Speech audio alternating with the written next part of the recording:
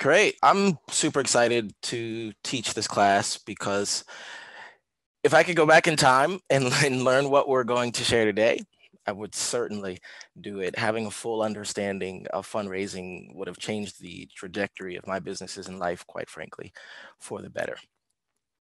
As you can see, the title for this presentation is Fundraising, an overview for early stage startups. Also, I couldn't resist putting Don't Believe the Hype as the subtitle. Does anyone know where that phrase comes from? You can chime in or you can drop it in the chat. Does anyone know? I'm curious. Maybe I'm going beyond. No one. Wow. Interesting. And now proceed. So don't believe the hype. Oh, I see Matt. Matt chiming in. Yes, you get the prize for today. It is a phrase popularized by the rap group Public Enemy in 1988, which featured Chuck D and the famous or infamous Flava Flav. And actually, the song relates to political issues at the time. But this interesting fact I did not know until yesterday. So there's a connection to MIT. Chuck D, the co-founder of Public Enemy, stated that his lyrics for the song were inspired by Noam Chomsky, who taught where? MIT. So that was a pretty cool coincidence to find out yesterday. So I was on to something, and now you know there's a connection between Public Enemy and MIT. So simply I was going to say that, Kevin. I just didn't want to show everybody else up. Oh, really? Wow, of course, Jim, the GOAT. The GOAT. I was searching for an entrepreneurship reference. I was like, well, when did Steve Jobs say that or something? And like, I knew the Public Enemy song. I was like, oh, maybe he's just referring to that. And so I threw it in the chat. It completely surprised me, but now I could legitimize the inclusion of Don't Believe the Hype. In fact, if I were as technically, apt as I thought I was, I would actually play a little bit of the song, but we have plenty of time later for that. But basically, the phrase "don't believe the hype" captures my feeling about fundraising, and you'll understand why as we go through today's session. So quick activity. On a scale from 1 to 10, 10 being the most excited, how excited are you about the subject fundraising? In other words, just download. Let us know how you think about it. Drop it in the chat. Don't be shy. 10. All right. 11. Melinda, no fear. 100. 0. Well, I imagine, and you're going to share with us a little later about this, Costa, but you just closed the Series A. Let's everyone give them a hand clap, applause. That's a big deal. And very soon you'll be able to share a little bit about that. 15, 9, 8. Thanks. So pretty good. I do compare what you put in the chat to the effort on your homework. So we'll see if there's a correlation. Anyway. And the timing and the turnaround. We'll talk right, about that. The timing and the turnaround. Yeah. I decided to use a simple outline for this presentation based on who, what, where, when, why, how, and then finally there's some do's and don'ts. Also, I made sure to address those topics that you mentioned at the end of last week's class that you wanted to learn more about. And so at any time, feel free to jump in and ask a question. Moreover, I wanted to say that this session may run long, and that's okay. There's so much that we could cover here. In fact, we could go all day about fundraising. But Josh and I want to make sure that we make the most efficient use of our time regarding this topic. There's such a variety of experience among the lecturers that's super valuable, and we'll get to that. I'll start off with my background. You know a little bit already about my story. I'll condense it into 2 minutes or less, and then allow Kim, Costa, Jim, and Joshua to add briefly their fundraising experiences. And please keep it short if you can. I'm going to try and keep it to 2 minutes.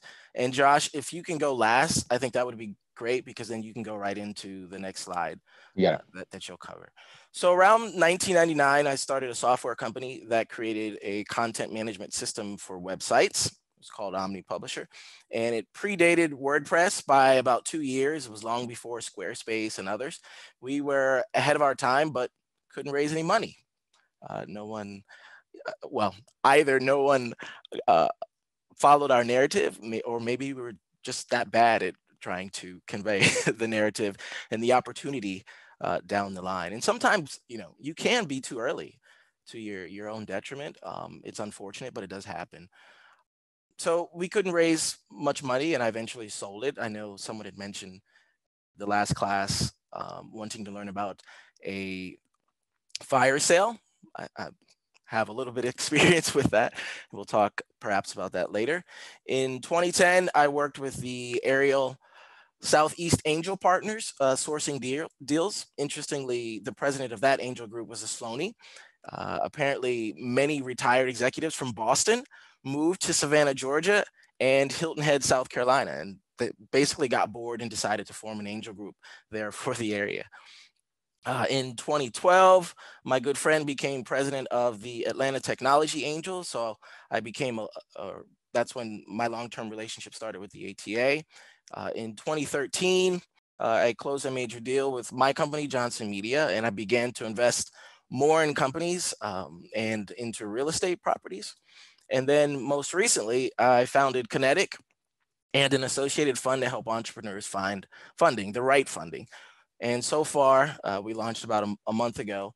$2.9 million have been raised on that platform by members. And it's huge, big start. So we're super excited about that. In the picture there, you actually can see at the bottom, Seth Levine, who is a partner of Brad Feld, an MIT alumnus. And they're both partners at Foundry Group. Both Seth and Brad have been really helpful with Kinetic. So that's a little about my entrepreneurial life and how it relates to funding. So I'll pass it on to Kim, Jim, Costa, and Josh if you'd like anything to share.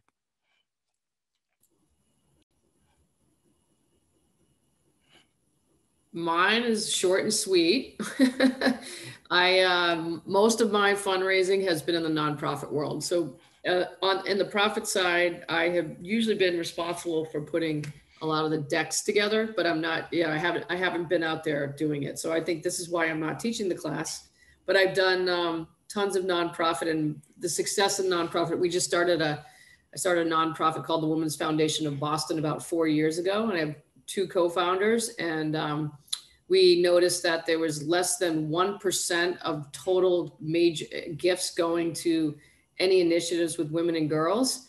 And so our goal has been to shift that funding just to educate people about, we have such a laser sharp value prop that when we approach people, it's a no brainer, and people literally give us money hand over fist because of this. We just illuminate the problem. We show them where the money is going, and we say, this is how we're going to grant this to these, and we grant it out, and we become strategic partners with the women and girls nonprofits, anything from Girls on the Run to the Girls Club to the Ron Burton Training Village for STEM initiatives. So anyway, so that's been my experience.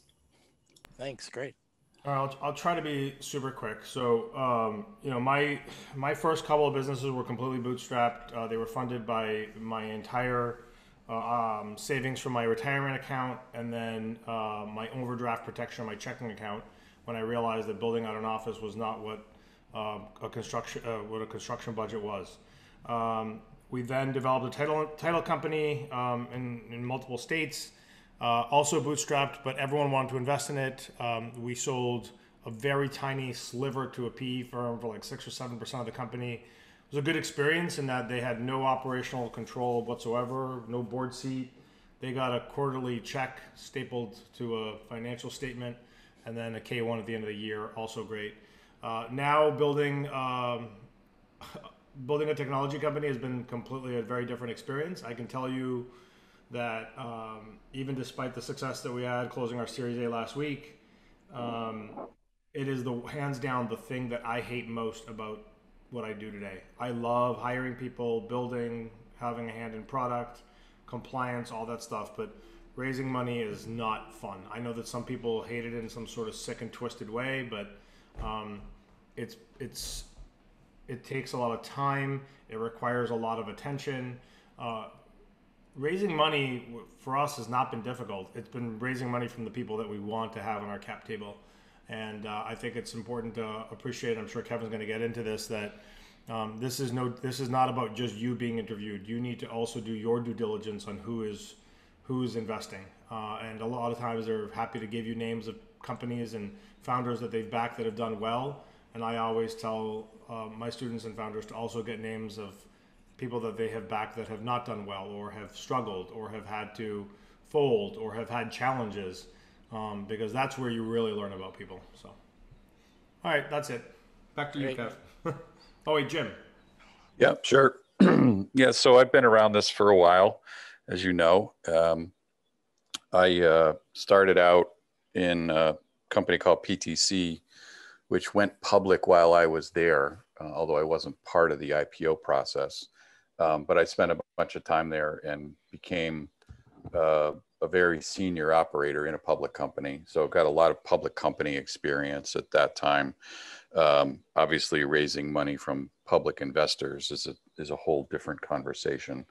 Left PTC and we raised a Series B at Endeca. We raised a Series C at Endeca from traditional venture sources, Bessemer Venture Partners and folks like that. I was the CEO at Netezza, or the president at Netezza, when we took that public in 2007. So we raised a couple $100 million in the public markets at that time. And then we ran that as a public company. And then I've done a lot since Netezza with private venture-based investing. We did one company called Symbotic, which is a warehouse automation robotics company that was entirely privately funded, which is a whole different source of funding. It was funded by an individual who had the resources to, invest a couple $100 million into the development of that business personally. So that's a different category of funding altogether. Comes with its own challenges in many respects. And then I've spent a lot of time now in venture. So I was working with OpenView as a venture partner. OpenView is a Boston-based firm that does mostly Series B, SaaS B2B investing. And now I work at General Catalyst as an executive in residence, where they do anything from seed stage hatches all the way to, take privates and SPACs. And so I'm in the middle of that game a lot. So most of my perspective you'll hear today is going to be really from the venture community and that path of fundraising, which I think we will talk about alternative sources to venture, which is an important topic to cover. And I would just add one last, sort of personal observation on this topic. Nobody likes it.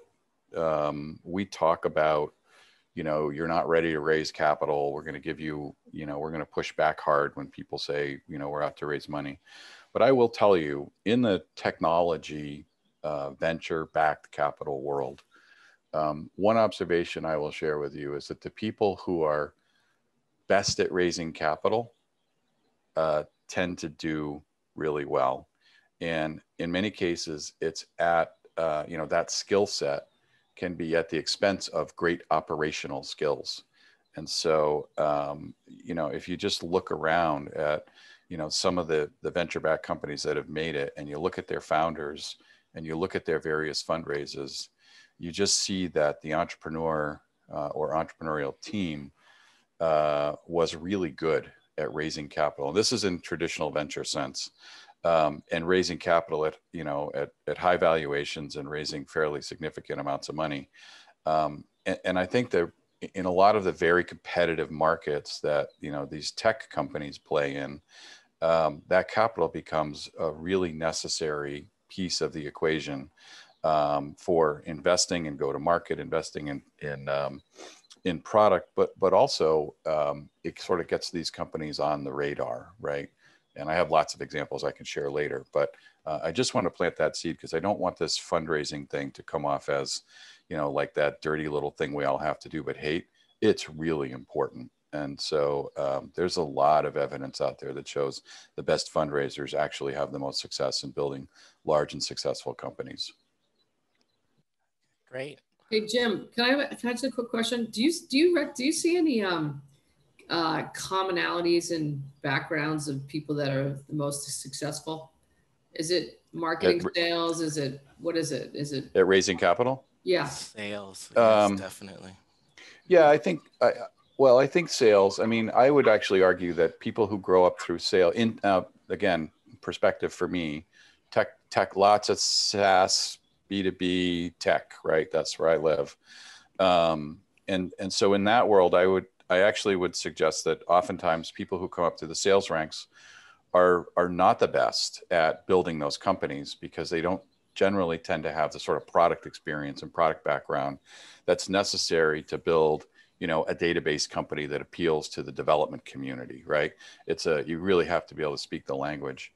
And so a lot of times these people who are sort of the best fundraisers, they deeply understand their markets and they know how to sell, right? I mean, and their passion comes through, their level of deep knowledge of their industry comes through, their deep understanding of their product and why it will create value comes through.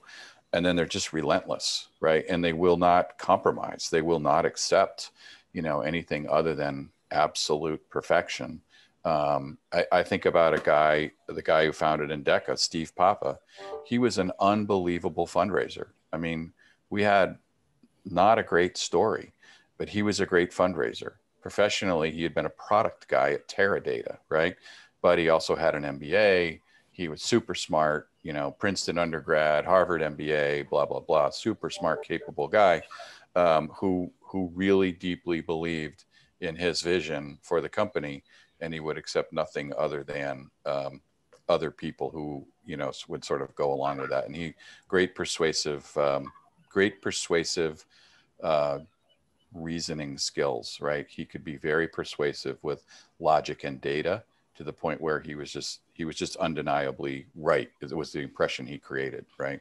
So a lot of it came down not so much to his professional background, but to his skill set, right? And he was very, very good at it.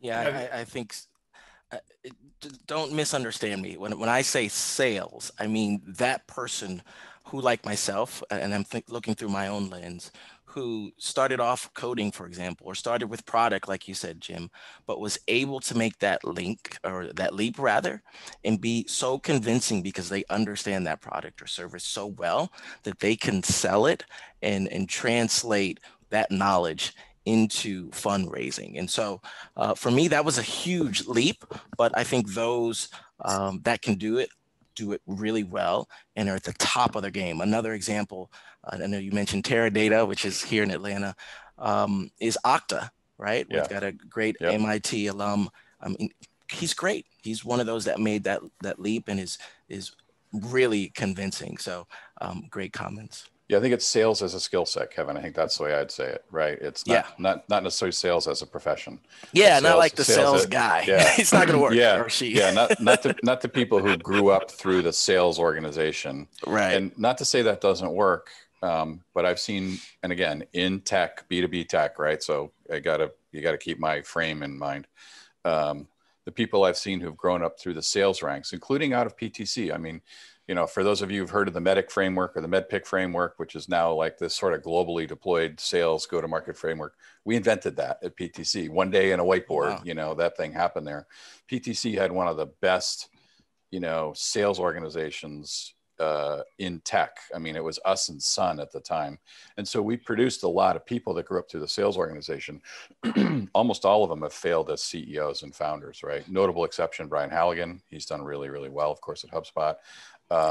But most of them have failed because of this sort of product piece, this sort of product and market piece.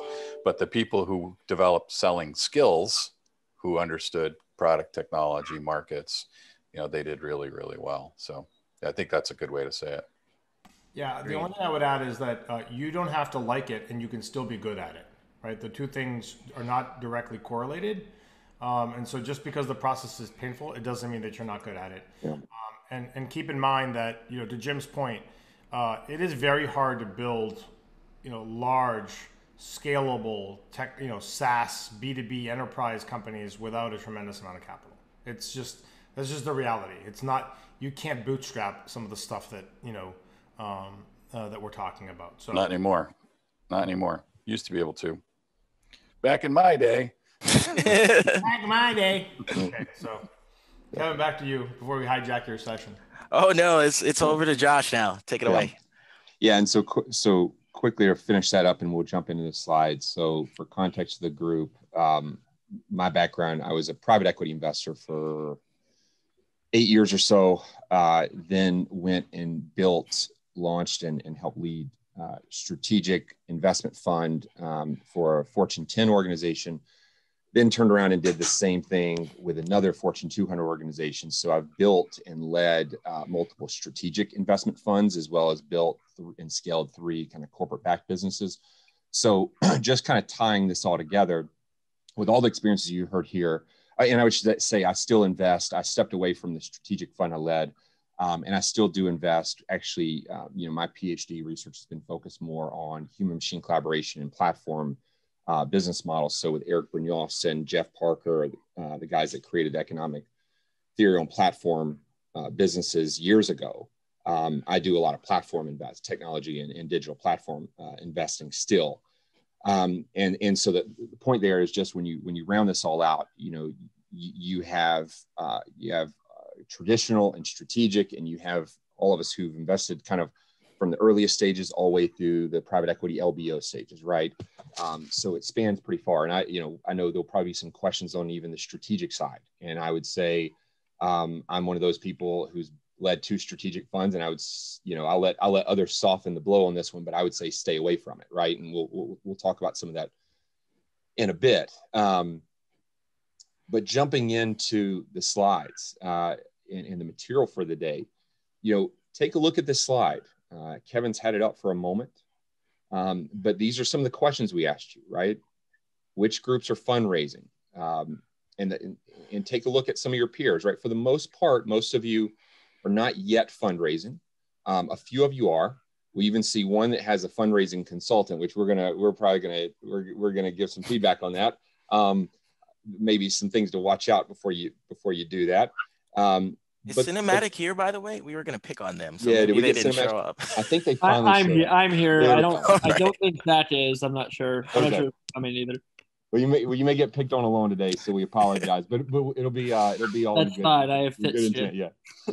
But this, just to level set, this gives you kind of a view of how kind of your peers are thinking about this, and the big takeaway that we're going to kind of lead into. And if Kevin, if you want to flip to the next slide, is just like you see on this slide. It's very important when you start out to understand and to have a methodical process around this to determine who and will be responsible for this as you start to get into the fundraising process. Got it. And then on the what? Oh, Kevin, do you want to jump in on this one? Yeah, I'll jump in. And feel free again to jump in.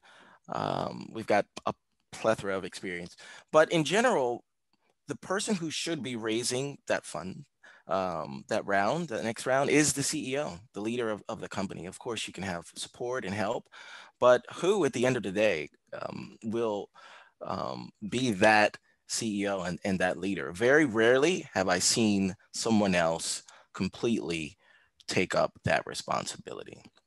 So let's move on to what amount do you need? What are the many funding options? And you know, some of you mentioned that you want to know how much you should raise. That's an important question that new entrepreneurs ask. I would pose a few questions to you to consider before we proceed. First, what type of business do you want to run? And what is the business's potential? Related to that, is the business high growth or low growth? Based on the answers to those questions, you know, you'll take different paths, which affect how much and how you raise. Because all of you expect high growth, I think most of you do, correct me if I'm wrong, and are most likely on the innovation-driven entrepreneurship path of hockey stick growth, we'll focus on that. We'll focus on high growth. So the most popular approach, based on what I've seen, is the milestone and time-based fundraising. For example, Volar may have a milestone of getting to 10,000 members by the end of the year. They could then back into the amount that they need to raise, now based on the resources needed to reach that particular milestone, like salaries, advertising, what else? Development, and so on. So that's one way that you can back into determining how much you need to raise. Also, you can look to see what similar companies are raising, though I wouldn't recommend that you do that for external situations. I mean, this is primarily an internal metric to see what others are getting. And this is just to give you an idea of what the market is bearing. You can use Crunchbase. I know some of you are very familiar with Crunchbase and other sites to look up that data. And finally, you'll want to consider if you're going to raise subsequent rounds and how that might affect your approach. So if you don't take anything else away from today's session, I want you to learn this. There are over 125 ways to fund your business. We, quite honestly, over-index on venture capital.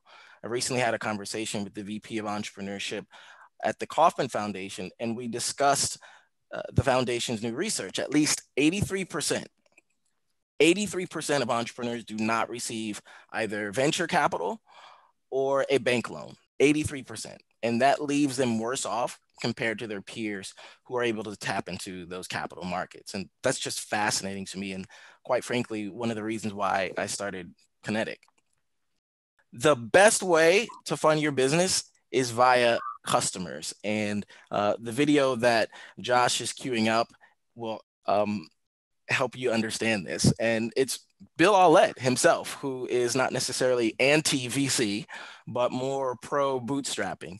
And here he is talking about the importance of customers and his experience with pursuing vendor financing, particularly from Honda. So if you could take over, Joshua, cue up that YouTube video from a recent Kinetic conference, then you'll hear it directly from Bill himself. Real quickly here, this is what I tell my students all the time: is the number one source for you to get revenue is your funding you're overlooking, and they almost all do. It's very simple. It's called the customer. Go to the customer and get them to pay you for it. If you get them to prepay you for it, by the way, it might be easier than going out and raising money. It might be less, if you do it, you're going to be on target for what you need. It will make it easier to raise money the next round. You will raise money at a higher valuation. It blows my mind how obsessed my students get with, I need to go raise venture capital before they have gone to customers and got them to commit. It is not as hard as you might think. I got over $1 million from Honda to do this, and we didn't have anything. We didn't fake it that we had it. We said, here's what we'll build if you give us a third of $1 million up front, and you give us a third halfway through, and then you can pay at the end. And oh, by the way, we'll give you a discount. Nothing can be less expensive for you than doing that. Give them a damn discount. When you raise money through equity, it's really expensive. It gets you off focus. Now, don't do this unless that customer is one that represents the bigger market. But it just blows my mind that people overlook this. The first place you should try, go to the customer, get them to prepay you. If they really think your product is good, they will pay you up front for it, and you can give away some, we'll give you, for us, for Honda, it was a 6-month exclusive. We couldn't work with any other automotive manufacturer for 6 months. We were giving the sleeves off our vest. So I could go on and on about that. So I wanted to play that because, it's Bill. So I'll let Bill speak for himself and entertain you in only the way that he can with that New York City flair. But I think for you all, drop in the chat or feel free to jump in. What do you take from that? I mean, has your focus been on the customer or thinking about raising funds? All right, let me. So we had a strategic partnership funding answer from Sheffy. Then Eigen said they're exploring the idea of cost plus discount for their first pilot program. And then I believe, taxi. So Haley said they're focused more on financing their fleet plus charging stations. Inside, maybe we can jump in and explain what we plan to do to get our customers to eventually pay us is mostly getting our hardware for free, right? And make it a no-brainer for them to buy into our solution. Problem there is that you still need money to raise to get the hardware, right? So we are in a chicken egg kind of loop there, but maybe you can comment on it. Yeah, no, that's some really good comments. It can be very difficult to focus on the customer, right? Because it takes a lot of energy to be able to do that. But ultimately, and I think Bill was very adept at saying this, you really set yourself up to succeed when you have customers if you're going to pursue that fundraising. And so, we talked about customers. You can see friends and family there. Pursue as much non-dilutive capital as you can. And this can be from friends and families, grants. And the goal is not to give away equity because you're lazy and unwilling to exhaust all other avenues first. Debt includes credit cards, bank loans. I know when I first started out, I opened a credit card, and that was very helpful to me and allowed me to maintain a lot of equity. And there are more obscure ways. Again, you heard Bill talk about vendor financing. That's perhaps a little bit more formal term to refer to what he was talking about and what he did with Honda. Love that, have used that quite successfully. And there's also revenue-based financing. In fact, Clearbank out of Canada and Silicon Valley Bank have teamed up to offer more of this type of funding. Shopify has a revenue-based program too. And basically investors inject capital into a business in return for a fixed percentage of ongoing gross revenue. And that payment increases and decreases based on your business revenue. So, and that's typically measured as either daily revenue or monthly revenue. And it works really well with retail, which is why Shopify has been very, very, very successful at that. And then finally, there's equity, which includes venture capital. And we'll talk a little bit more in detail about that soon. And quite a few of us have experience in venture capital. But first, I want to delve into something that's become increasingly popular. I want to introduce equity crowdfunding. Raise your hand or drop in the chat if you're considering or have considered equity crowdfunding. And can anyone explain what that is? Would anyone like to volunteer?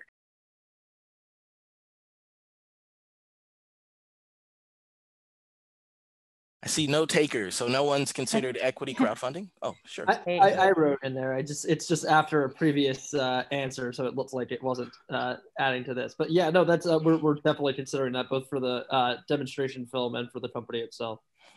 So how did you come to that determination? Talk to us a little bit about that. I grew very familiar. So after my film came out on Amazon, I did a lot of like film festivals and TV festivals, and so I became very familiar with it for film fundraising through that and through talking to like entertainment lawyers and things like and people like that who highly recommended it as sort of the wave of the future after the Obama administration's Jobs Act in 2012. It became a lot more popular and a lot more beneficial for entrepreneurs. And then it resurfaced when we were talking to different people in the Cinemagic process about alternatives to venture capital for something like Cinemagic that might have sort of a popular type appeal. Because of the sort of sexiness of the business, if you will. And so that's sort of how we came to it.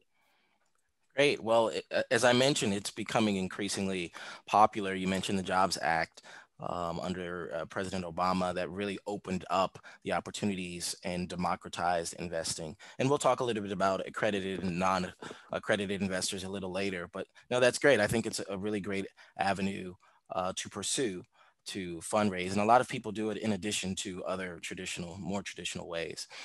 And for those of you that are new to it, it's essentially the online offering of private company securities to a group of people for investment. And the great thing is that you don't have to be wealthy to participate. Popular forums like Republic, a division of AngelList, and Start Engine, which you see here, are popular crowd equity platforms. And so the minimum investment can be as small as $150. I think for this particular campaign, it's $250.25. It's interesting to see the 25 cents there. But quite a few MIT entrepreneurs are on these platforms as both investors and entrepreneurs. So it's something to consider. So the webpage that you see in front of you is actually my friend's campaign, PopCon. And Dawn Dixon, the founder, is the first woman to raise over $1 million in a secure token offering. She's a funding pro. She's done everything from loans, grants, competitions, revenue-based financing, and it's great personally to see her progress. And she told me this, she actually told me that she was gonna pursue equity crowdfunding in 2016 at a business conference, and she's just been the GOAT in terms of equity crowdfunding, especially with secure token offering, when the Jobs Act came.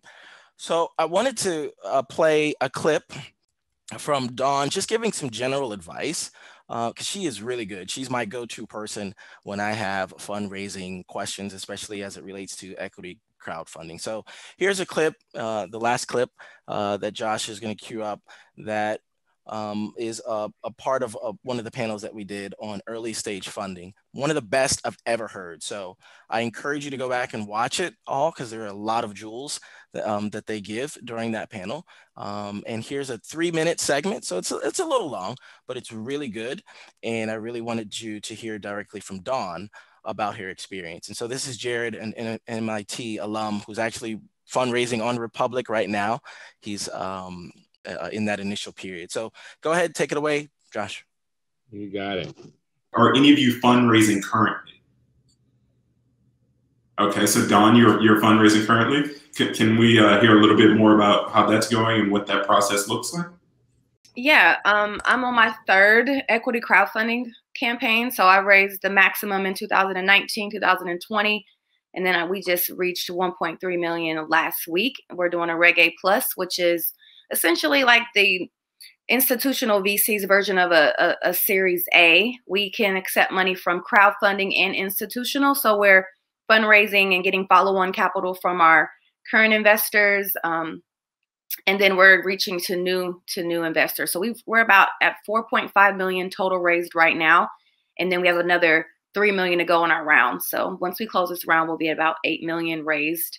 And then we'll, look to another round at the end of the year. That's kind of how it always goes. You're always either fundraising or planning for the next fundraise. But if anyone's interested in checking it out, it's at startengine.com/popcom. And then I also have an open round for I have 2 companies right now, 2 VC-backed companies worth in the millions. And the other one is called Flat Out of Heels. And that's also on Start Engine as well.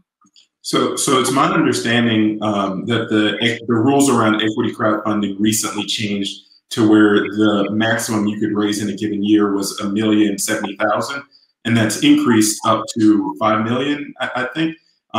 Yeah, that's in the Reg CF. So the Reg CF is it's just the base crowdfunding. It was $1,070,000, now it's 5 million, and then the Reg A Plus, which I'm doing, it was 50 million, now it's 75 million.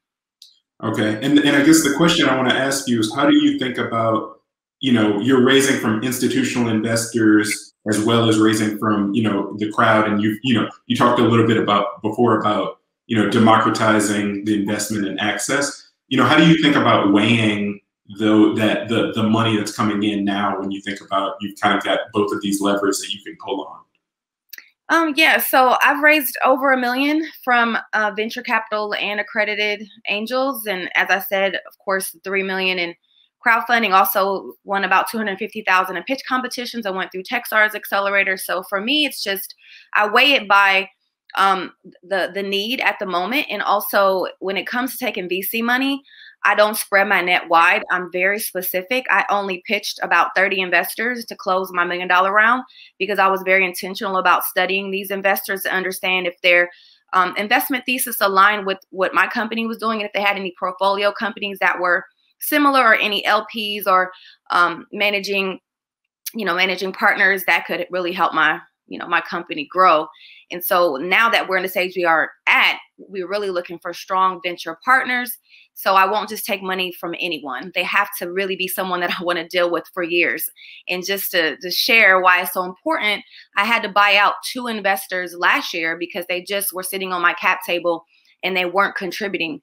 And so I didn't want them there. So I'm very intentional and deliberate about who I give equity to from my company. So one of the things that I took away from that, and I hope you all caught it, is that she was very deliberate about who she wanted on her cap table, right? And what did she have to do to 2 of the investors on her cap table? Who caught it? Who was listening? Buy them out. Yes, essentially she had to fire them, right?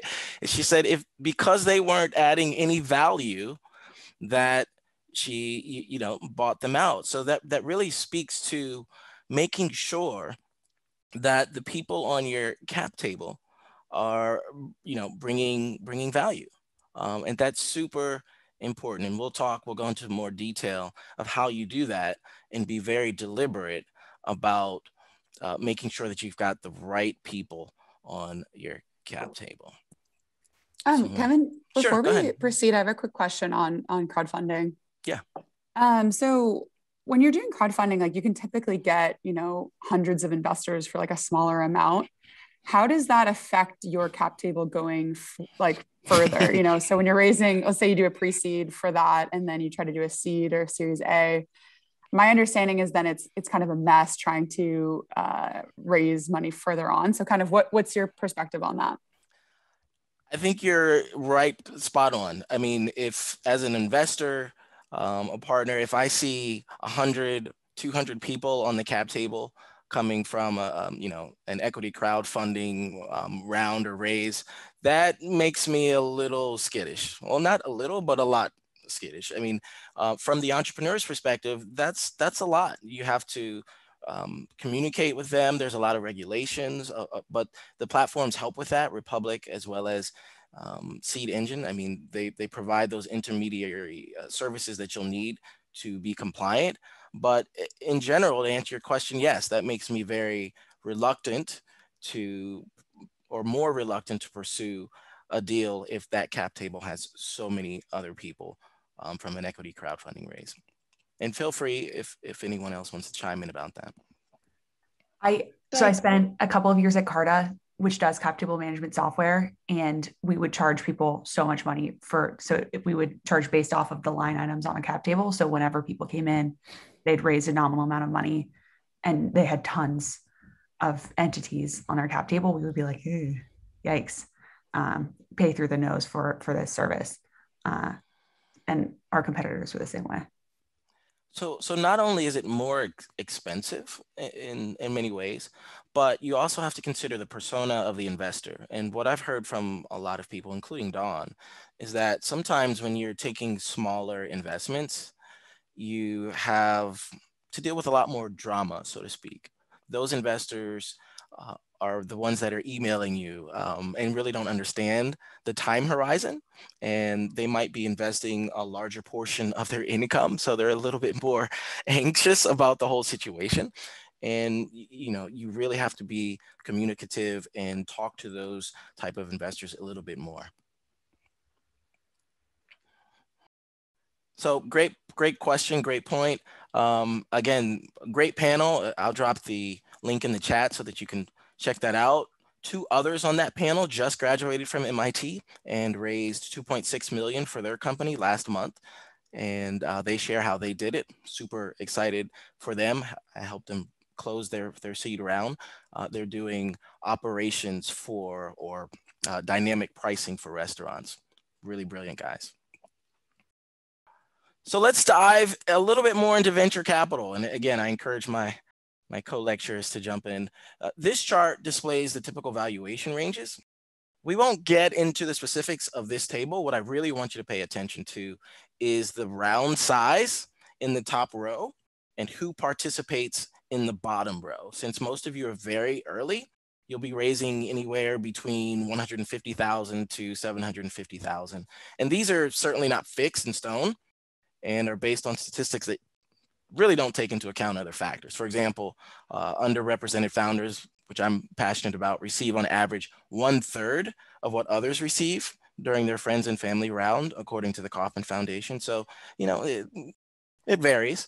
Nevertheless, this chart is helpful. It helps you really understand the blurred divisions between stages of venture capital. And years ago, and Jim may be able to speak to this, so many different delineations didn't exist. But as we've moved forward and the industry's become more developed, there are definitely more types of venture capital.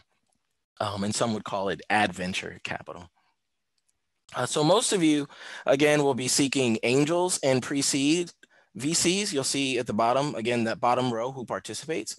So who are these angels? Well, I'll tell you a little bit more about them. Most of them are former entrepreneurs who missed the excitement of launching a business. Many have launched their own companies, made significant money, and now they want to help younger entrepreneurs achieve success. That's certainly the case with me and how I feel. Demographically, angels tend to be middle-aged white males, though this is changing. More and more angels from diverse backgrounds are becoming more prevalent and prominent. They've been investing for about 10 years and are about 55 years old. 90% have college degrees and more than half hold a graduate degree. And if they are in an angel group, then they make about 1 or 2 investments per year. And it's important to note that there are accredited angels, we mentioned that term before, and non-accredited angels. And you know, the accredited angels meet the Securities and Exchange Commission requirements. And those are basically requirements that help to protect investors from losing money. I don't know, are you all familiar with accredited and non-accredited investors? I see some heads. No, okay.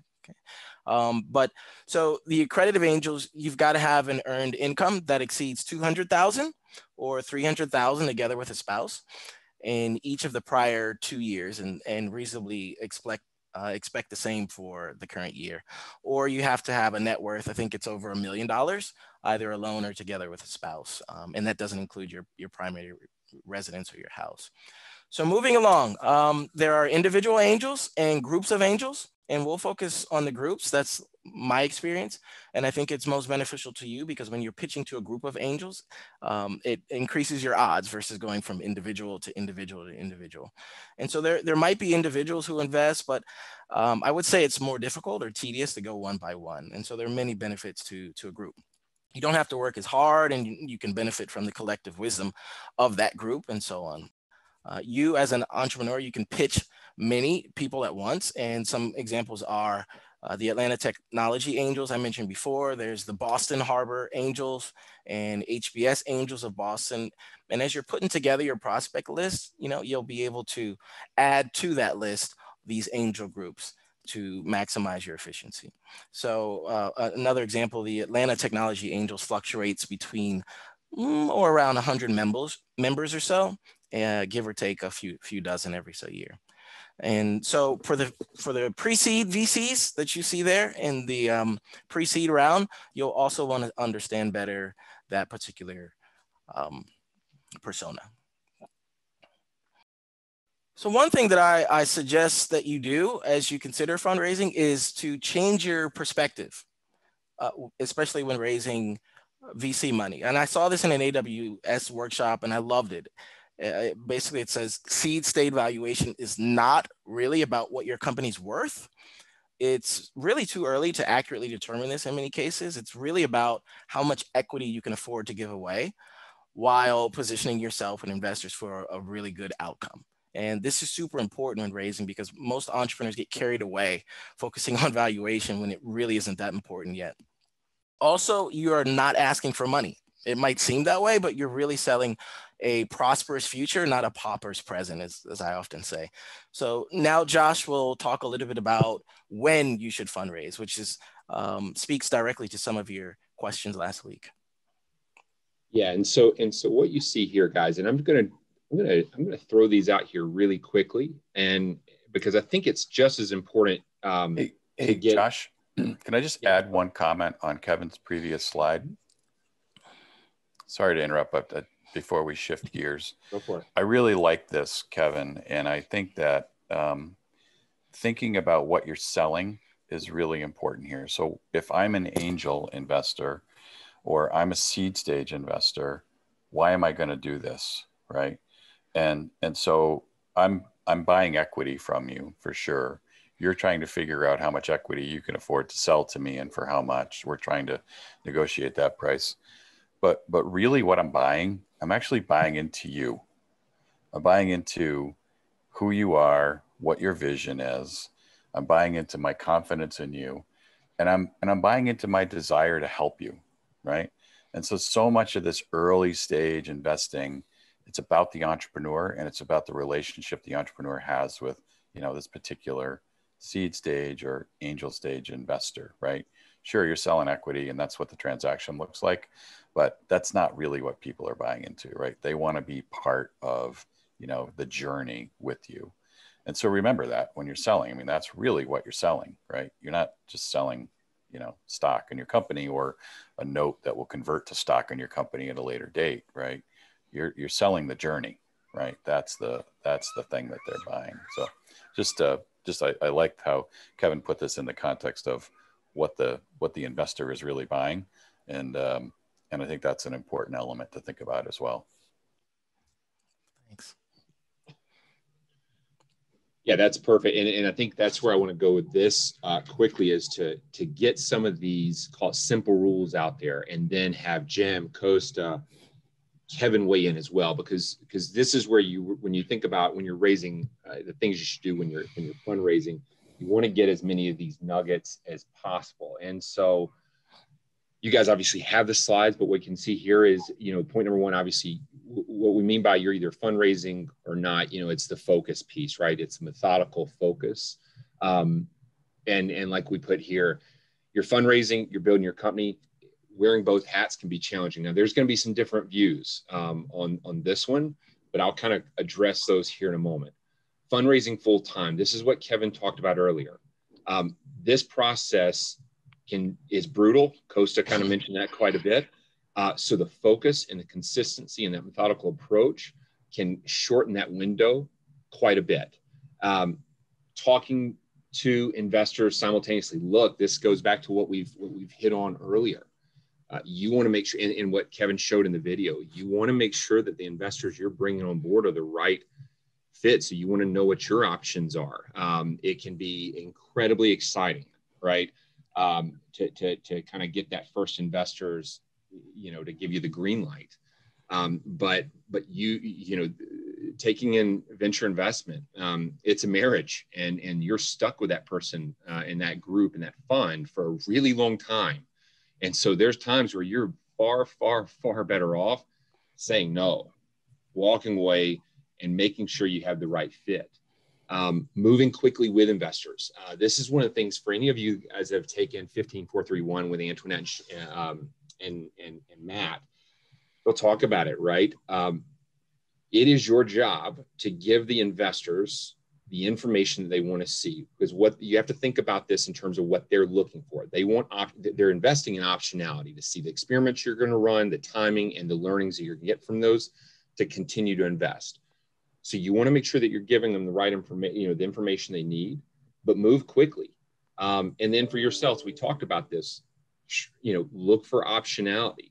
Now, going back to one of the points, and this is where I'll kind of pause for a moment and then let Jim and others weigh in with their kind of guidance on this, is there's that tug between focus on fundraising and building your company and always keeping those conversations going simultaneously. Those can seem at odds, but the reality is that you do have to make sure that you're focused on building your company, but speaking to and staying engaged with the investor community is different from always fundraising. So just know that it is okay to continue the ongoing dialogue so that when you are ready, you're in a position to be able to raise another round. It's hard if you're kind of kickstarting a process, having not, had any ongoing dialogue. So just don't confuse those, that it's okay to continue dialogue and to have that ongoing, a lot of times with the CEO or your CFO. that's not counter to focusing on fundraising full time or not. So I'll pause there. Jim, Costa, Kim, anything you think, hey, when we're fundraising, here's some of the call it the tricks of the trade, or things you say you really need to focus on outside of these? Well, one of the things I always coach CEOs, entrepreneurs who are raising money to do is to time limit it. Look, you can't raise full time and do nothing else, right? Let's just be clear, right? I mean, you are still building the company because you can't drop the ball, right? If you're running toward a quarterly close of Q1 and you're counting on this big contract coming in and that slips, that hurts your fundraise, right? So, I mean, you have to multitask here. And so the best way to sort of create this focus is to say, I'm going to raise money for, X number of days or weeks, and I'm going to be done, right? And try to time bound it and use that time bounding to help you create urgency with the investors, because it's really, really, unless you have a story that people are just crazy about, right? It's really easy for the investor to say, well, we're just going to wait, and we'd like to see what happens, in the next 3 months, right? We'd just like to wait, right? Mm-hmm. And many of you may find yourselves in that situation. And if you can find some ways to create urgency and scarcity value around what you're doing, then you can effectively time bound it. And if you can effectively time bound it, then you can really focus on it and still run the business at the same time. But get out of the fundraising mode, as sort of quickly as you can. So I think that's one piece of advice I would offer is try not to have this drag out forever. Sometimes you can't control it, obviously, but anything you can do to create urgency and scarcity value is really going to be important. Yeah, I'll save my comments for later, but I just wanted to chime in and say, that timing and giving them a deadline is so important, because they'll string you along, right? Most investors, and I've done this myself. I'm a little embarrassed to say, but we don't want to say no because you could be the next big thing, right? So we'll string you along and give you the W word, wait.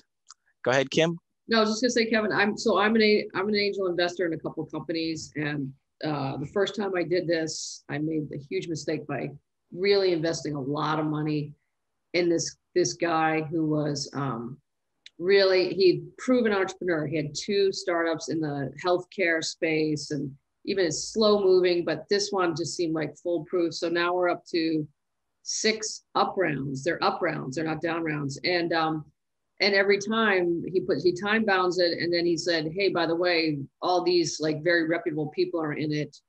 And in order for you to keep whole of your investment, here's how much you would have to invest in every single round. So he's creating this urgency of like, oh shit, I should probably do that. I should probably do that. So I did a lot of research on, should I keep putting more money into this thing? And I decided not to. But every time I see who's in the next round, I'm like, shit, I should have done it. Yeah. But I'm just saying, like that was his seductive way of doing it. Like Peter Lynch is in this round. And it's like, so I just wanted to know what you guys thought about that. Is that something that you see when people are trying to raise money, you're kind of attracting other people by who's in it and how reputable they are and that kind of stuff? Absolutely. It's part of creating scarcity value, right? I mean, right. For you to have an opportunity to invest alongside this person, I mean, when else is that opportunity going to come along in your life, right? So that's absolutely what you're selling. This is part of we talked about selling skills as a hallmark of a great fundraiser, right? Great capital raiser. And this is an example of that. I mean, these are good selling skills, right? And they're creating something that they're in Australia. I know, right? I saw that. You have to have. You do have to do this with integrity, people, right? You can't just totally bullshit your way through. No, but I mean, this is really an example of it. It's creating something that you might not otherwise be able to access, right? You mean, I can invest next to this person. And it's also creating urgency, right? Because once you sort of have that momentum, then you can say, and we're going to close the round next week, right? I mean, we're bringing this to a close. And I've experienced that, a company that I'm an investor in, small company in the battery recycling business. I mean, the urgency was that they were doing a round with a lot of early stage kind of seed investors, right? And I put a little bit of money into it. And the urgency they were creating was simply, they had a fairly large volume by count of investors. And so they just said, we're going to close this next Tuesday. Are you in or not? Right.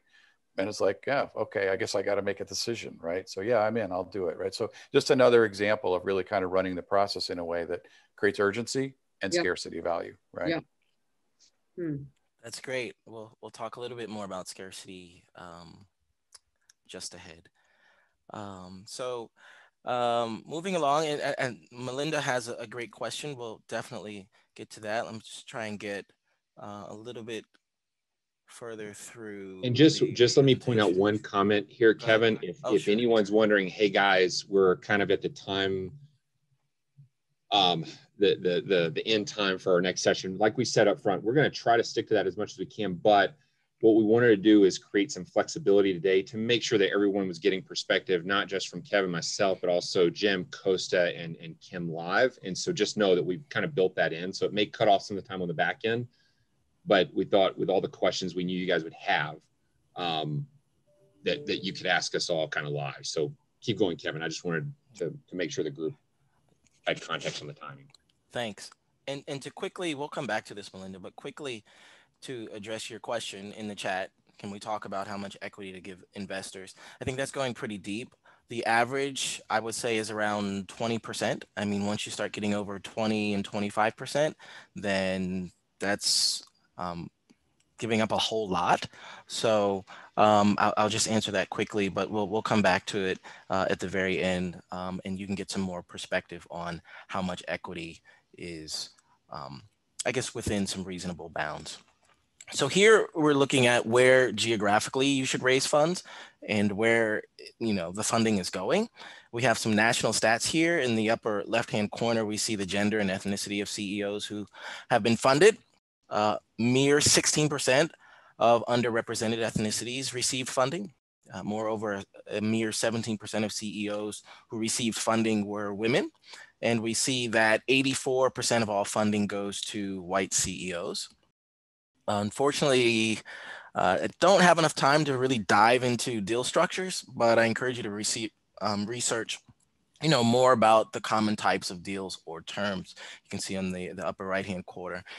Regarding deals by investment stage in the upper right-hand corner, the majority of deals are new and a lesser portion is follow-on. In other words, a company that may need additional funds after an initial investment.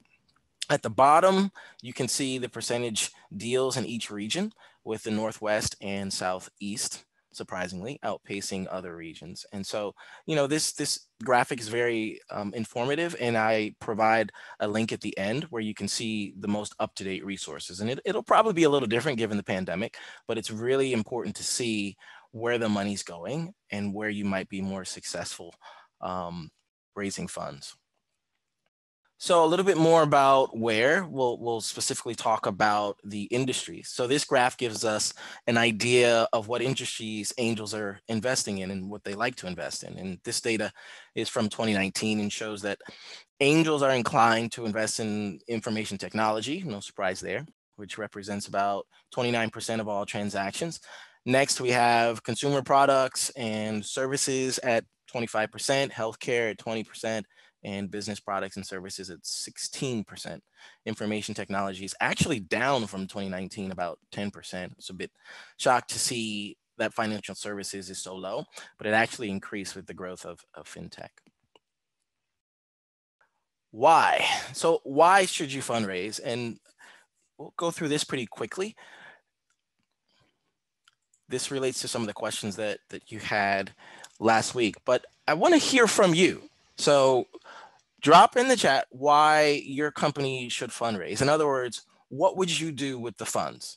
Some of you may have talked about this already, but I'm curious to know, and I think it would be helpful for all of you to share with your colleagues, why would you fundraise and what you would do with the funds. So go ahead and drop that in the chat. And while you're doing that, because again, if you don't know why you're fundraising, then you definitely should not be fundraising. So I see accelerate IT development, which is a really good one. We'll talk about that. Funding the pilot film. I know Cinemagic, Matt and Zach talked about that in our session, so that's very good there. So here are some good reasons to, you can build a prototype, acquire resources to enhance productivity, and speed up your efforts. And there's so many others, but I really wanted to focus on the bad reasons. There are a lot of bad reasons out there to fundraise. One of them being to test the viability of your product. That's a bad idea. You should be testing the viability of your product with potential customers, not investors. Also, don't avoid working, or don't fundraise to avoid working on your product or service. Another bad idea. And definitely do not do it to gain publicity. We talked about this, I think, a few classes ago. Publicity often does not pan out to customers and benefits. So definitely don't do it to gain publicity. I know it's tempting because the media tend to glorify startups who are closing rounds, and that gets a lot of attention, but that's a distraction in most cases. So don't get caught up in the zeitgeist and feel that you have to raise because everyone else is.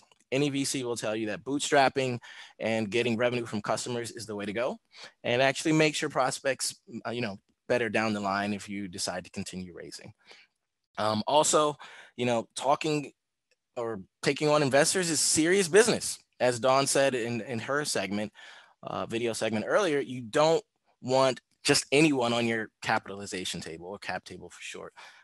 They can be, as I often say, an angel or a demon. So moving quite along, we're almost finished. So how? And I think Kevin, this can I make one comment on that? Yeah, and jump in. It's on your reasons not to do it. Sure. I would add this not as a reason to fundraise because it's not. But there are some benefits of fundraising when you do it for the right reasons, besides, being able to give yourself a salary for the first time, right? Yeah. And one of those benefits is it gives your company credibility, right? And this is a little bit the publicity issue, right? But it gives your company credibility, right? And so one of the things you need as a company is you need credibility to attract customers so that they believe that you're real and that you believe you can deliver what you say you can deliver. Fundraising help is a signal, right? It helps people recognize that. The other group that it's a signal to are prospective employees, right? So once you go from your core founding team where you're all in the boat together and you figured out how to divvy up the equity of the business and you've got this great working relationship and you're paying yourselves nothing and it's time to hire, the first 10 engineers, right? Well, the fact that you have funding is going to help you do that. Not just the obvious mechanics of you can now pay people, but it gives you credibility, right? It gives you a sense of being a potentially attractive employer, right? And so this is in the benefits of fundraising that are maybe not as obvious, right? Category. So just thought I'd mention that. Now that's a great one, and I love the mention of a salary, right? I think a lot of entrepreneurs make the mistake of thinking that they shouldn't include their salary or payment when they're putting together, how much they should raise. Definitely. And it'll fluctuate based on, where you live. If you're in Silicon Valley, it's going to be a little bit different than if you're in Atlanta, Georgia, for example. So including that salary is super important to be able to grow your business and stay afloat. Kevin, what about critical hires? I mean, I know we're going to talk more about that next week. In terms of, that's what you mean? That's what you're talking about, resources, right? Or Definitely. What do you think about that? Well, it's somewhat related to making sure that you include paying yourself, right? A lot of times, in fact, I've got a good friend who's raising $5 million right now because the software development team that he hired on a contract basis out of Israel is just that. They're a contractor. So he's raising money to acquire the company, to acquire the talent, because large investors don't like the fact that he's contracted his development to another company. So in his case, he's raising funds to acquire that company, but ultimately the goal is to acquire the talent that's actually, producing the software that he is selling. So I think, to your point, yes, that definitely should be included as you move ahead and think. And it may come in subsequent rounds. Early rounds, you're really putting in a lot of sweat equity, doing a lot of the work yourself, especially if you're gifted in coding and selling. But yeah, I think especially down the line as you grow, finding that talent and getting the money from investors to bring on that talent or poach that talent is super important. Great point. I hope I addressed that. I hope that helps. So moving on to how do you devise a strategy and a plan? I'm going to go rather quickly through this. Well, first you need to have that compelling narrative. And I know the taxi team was talking about how they've shifted their narrative as they prepare for, I think, a pitch competition. So many firms actually don't craft a narrative that's strong. And I'll give you 3 simple steps to follow. Simply explain what you do. I've read so many explanations that are too technical or don't resonate with customers, let alone investors. Keep it simple and not complicated with a lot of jargon. Number 2, communicate, the single thing that's most compelling. It could be your team, the market opportunity, the traction, the milestones that you've reached. Make it compelling. And then third, outline your progress to date, future milestones, and long-term vision. What have you de-risked to date? That's a huge one. A lot of investors like to see what you've de-risked. And ultimately, outline what your biggest risks are. How?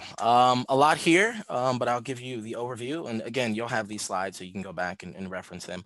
So how do you devise a strategy and a plan? One of the best techniques, and I think Jim referred to this earlier, that I think is most effective is to create scarcity by working backwards from your ideal cap table. And I talked a little bit to Cinemagic about this, but create your ideal cap table and then start filling it in. And you can break it down as such. I'll give you an example. So if you want to raise $2 million, then perhaps you can have 1 lead VC for 800,000, 2 follow, VCs for 600,000, and 5 angels for 600,000. So, you might map that out, so to speak, and be very methodical about who you choose for those positions. And again, be very deliberate and, treat it like a sales process somewhat. But you'll want to have 3 investors for, every one in final due diligence that you want to choose. So that's sort of the 3-1 rule there. And also, for about every 20 investors that you reach out to, you'll probably get around 1. And these are estimates, but I really wanted you to understand what you're working with and what the numbers are. Also, momentum is super important. Once you get that first check, it's way more likely that the others will come. And ultimately, no one wants to be that first investor. No one wants to jump in the pool. And also wanted to let you know that the lead investor is the biggest, so not necessarily the first. So again, you can get those small checks and ultimately get the bigger one or the lead. And then also you've got to understand the psyche of the investor.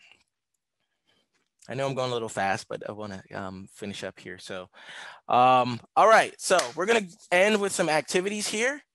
I'll need your attention and participation. So again, this is a safe space, safe place.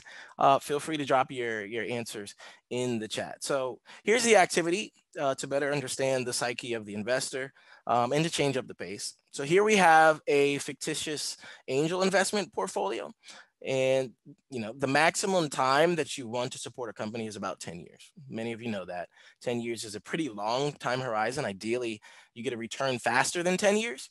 And here we have 10 companies and their names across the top. The red figures represent the investments and the green represents the returns on those investments for each column.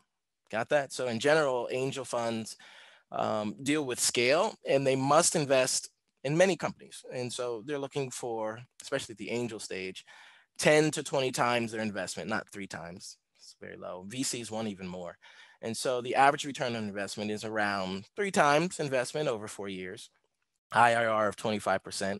So at the end of the day, the big takeaway is about 7% of deals yield 75% of returns. So 7% yields 75% of returns. So a diverse portfolio wins.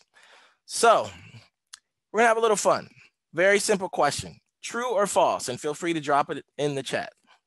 True or false? At least, actually what I'll do is I'll drop it in the chat. That way you can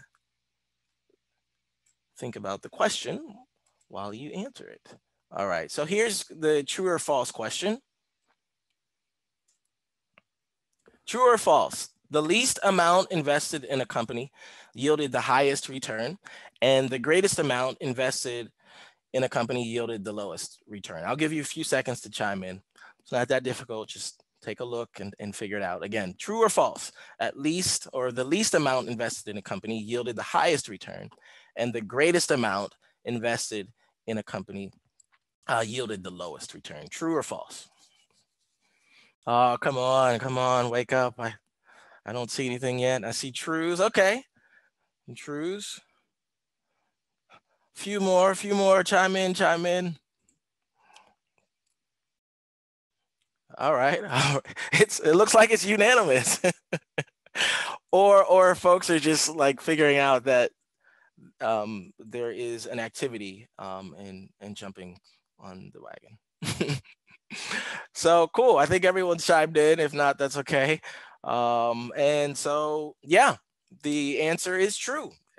Import Bio received 75,000 in investment funds, but it was a dud. And then YCAM received 10,000 bucks and returned a handsome 600,000. And even though this is fictitious, I really wanted you all to be able to see a sample investment portfolio as an investor, because I think that'll help you better understand the psyche of an investor who ultimately, an angel investor who ultimately might invest in you. So you definitely don't want to be an Import Bio. You want to be an XCAM and actually have a really good return on investment.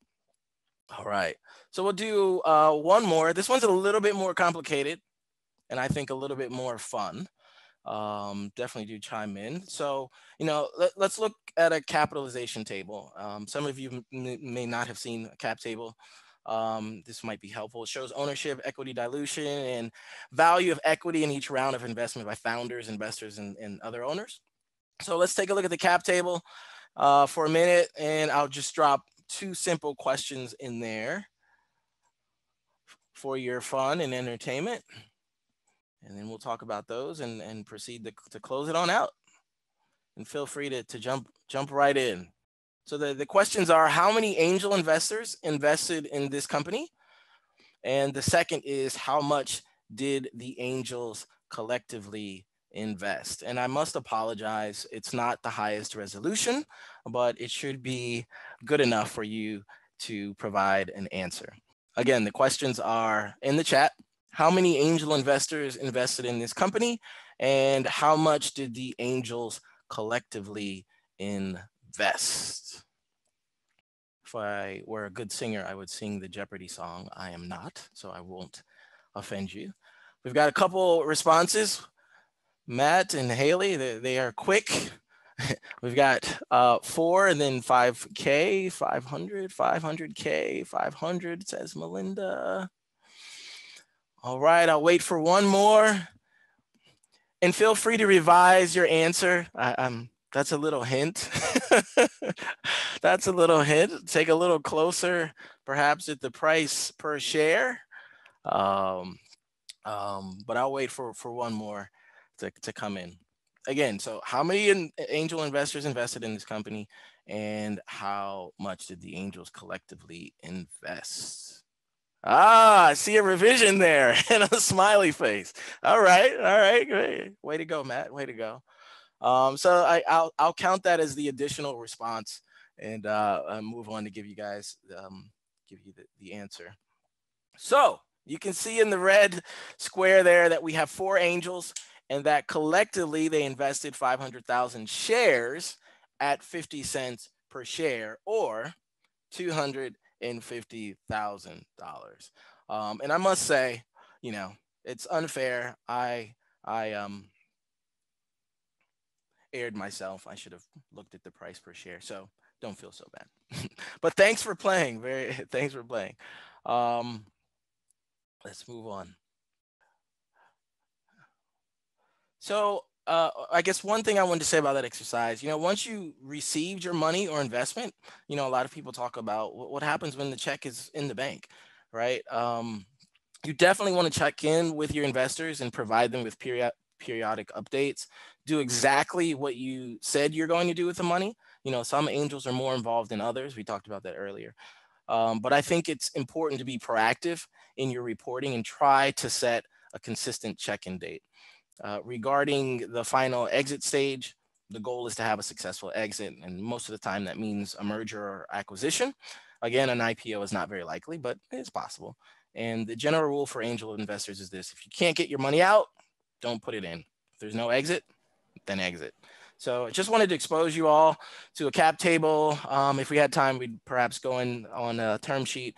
If you haven't seen one, and I wanted to get you thinking like an angel investor, which is going to be very helpful if and when you raise money. So let's close out with some final do's and don'ts. And I open this up to all the lecturers to jump in. These are just some of mine.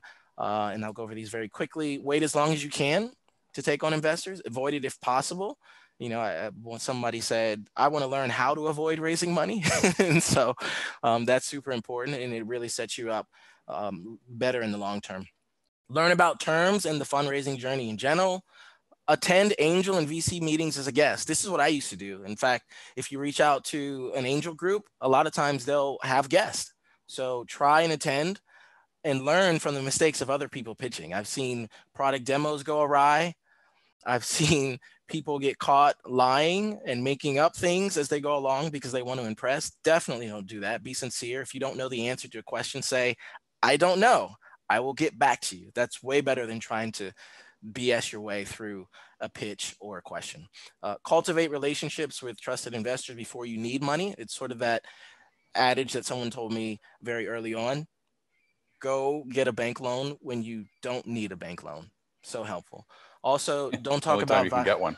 Exactly. Yeah, exactly.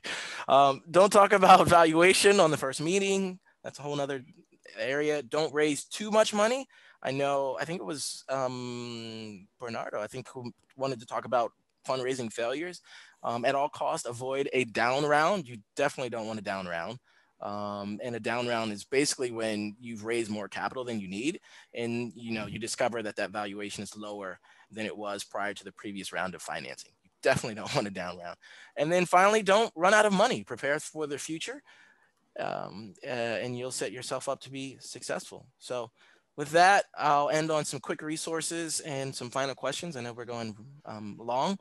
Venture Deals, got to support the MIT family. That's a book that's a perennial favorite, written by Brad Feld. You can see that. There have been many updates and new additions. Some of the content from this presentation comes from the Angel, or the book Angel Financing for Entrepreneurs. I love the Angel Resource Institute. The leader there, Susan Preston, is awesome. She and her group put out a lot of really good information. One thing that I found that's helpful too is the 150 common questions that angels and VCs ask. That is really good. So if you want to prepare for a Q&A for a pitch, or just be prepared for any question that might come up, that's a really good list to go through and practice with. And then finally, James Currier, who's a really great guy and focuses on platforms. Josh probably knows about his work, offers a lot of great resources for platforms. But not only that, they actually created a really nice list of angel investors, a platform for angel investors and entrepreneurs. So check out NFX's or their Signal, signal.nfx.com. And it actually, divides the angels by industry and category. Quite helpful. So that's all I've got today. I'm sorry for running a bit long, but I think this was a great session. I appreciate the lectures, and I appreciate you all participating in my games, and I hope you learned something. So with that, we'll open up for some questions and closing comments. I think the only comment I would add, just to think about sort of big picture context, and it goes all the way back to the beginning of this lecture, which was excellent, by the way, Kevin, thank you, which is, funding your company with revenue, right? Like, what a concept. And, it's the best funding you can possibly get. And I think I raise this point because there is a question that you need to answer for yourselves, which is, do you want to have investors in your company?